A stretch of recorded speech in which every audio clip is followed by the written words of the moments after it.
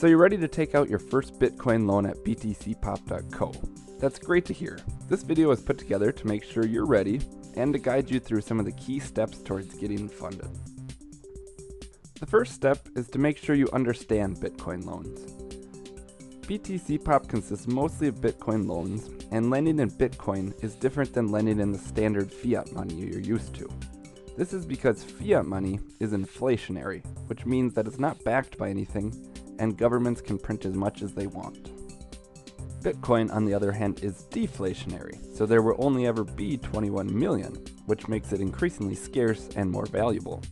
What this really means for you is that Bitcoin loans generally become harder to pay back over time, whereas fiat loans tend to become easier to pay back over time. So it's important you make sure your investment or loan remains profitable for you, regardless if the Bitcoin price increases significantly or not. So it's best to only loan Bitcoin if your profits are in Bitcoin or you fully understand the risk and can handle the volatility. It's also probably best to avoid Bitcoin loans if you don't fully understand the risk of Bitcoin or are not prepared to pay an extremely high interest rate. It's important to remember Bitcoin is a young developing technology, so it's volatile now, but in the future it will become more stable and easier to use for loans. So if you're still good with taking out a Bitcoin loan, the next step is to head over to btcpop.co and sign up. Remember, dealing with cryptocurrency requires high security, so head over to the security tab right away and set up two-factor authentication and other precautions. For more information on this, check out our blog post on setting up a secure account.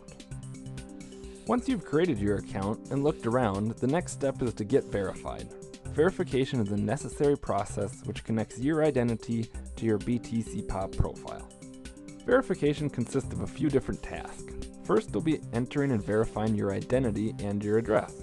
This can be done with pictures of your government ID and a utility bill with the matching name and address on it. However, if you're in a high-risk country or you have a high IP risk, you will also be required to do Address Plus verification, which is a physical letter with a code on it that is mailed to you. This is in order to help prevent spam loans from untrustworthy borrowers. The next step is to connect your cell phone. This is important as it can act as a backup device to be used for two-factor authentication. It also means collectors can give you a ring if you choose not to pay.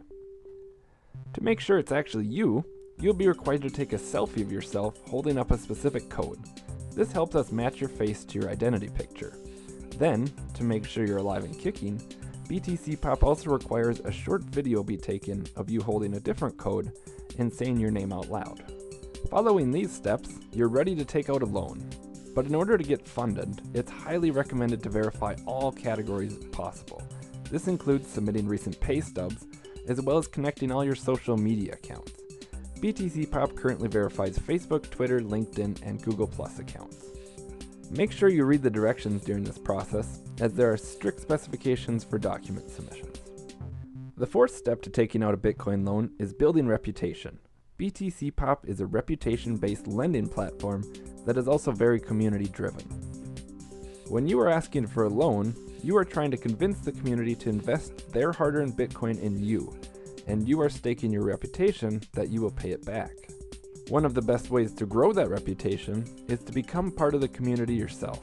Some good practices to reputation building are to set a profile picture so people recognize you, and invest alongside the community, even if it's a really small amount, to learn how the process works.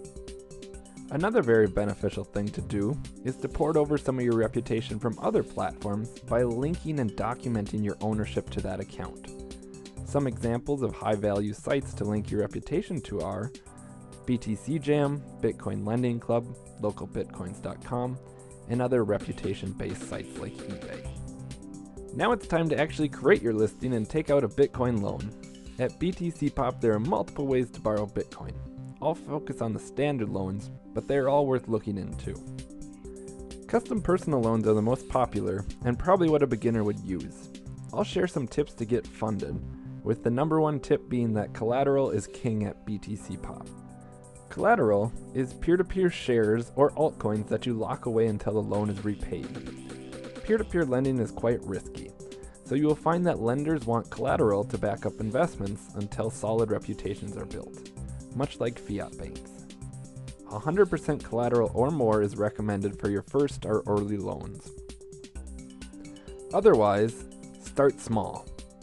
really small, like 0.01 Bitcoin small.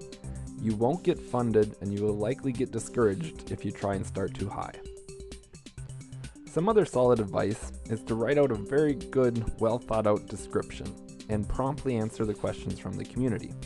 If it doesn't get funded, don't worry. You just need to sweeten the deal a little bit for investors. You can do this by asking for a smaller amount, adding collateral, or listening to whatever else they suggest. Once funded, the most important step comes: paying back your loan.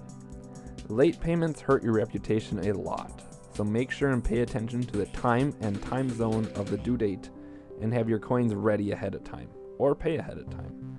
Investors don't like excuses, and you will be charged late fees. Most importantly though, is to just make